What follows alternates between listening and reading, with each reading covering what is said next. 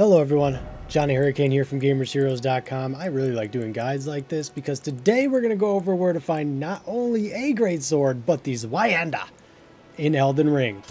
Listen, I'm a hammer guy, but mad respect to the Greatsword users out there. It takes effort. Actually, you don't have to go too far to get this. I don't know how I missed it. So, there's a merchant right here. Isolated Merchant's Shack. Here it is down here in the Weeping Peninsula. So if we go up, this is where we started.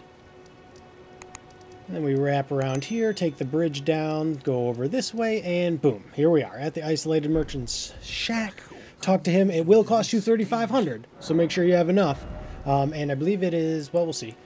19 strength and 11 dexterity. Most classes have that dexterity to begin with. It's just the strength that'll be the issue. It's a colossal sword, and one you might commit to for a long time. All right, that's going to do it for me. If you liked what you saw, got what you needed, like, comment, subscribe. See you guys in the next video. Later, Gators.